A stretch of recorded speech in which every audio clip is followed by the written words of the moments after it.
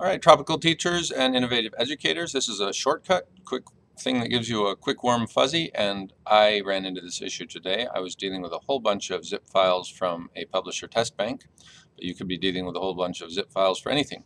In this case, I had 63 files. They're all zipped, and I sat there and right-click, extract all, right-click, extract all. I'm on a Windows machine.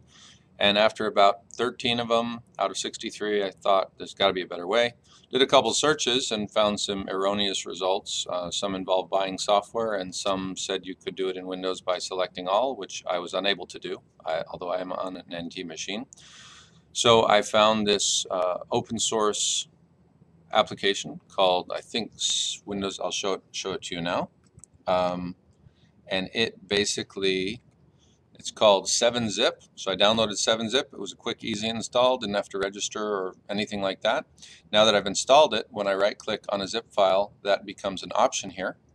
And all I have to do, in this case, you see I have 63 files, quite a few, tedious to do one at a time. Select all.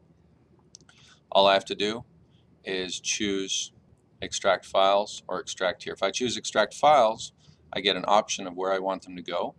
So in this case, this is where it would go by default, but I could get rid of this folder that they're in. I called it zipped, and I could make a new folder called extracted. Or if that's too complicated, I can just right-click and choose extract here.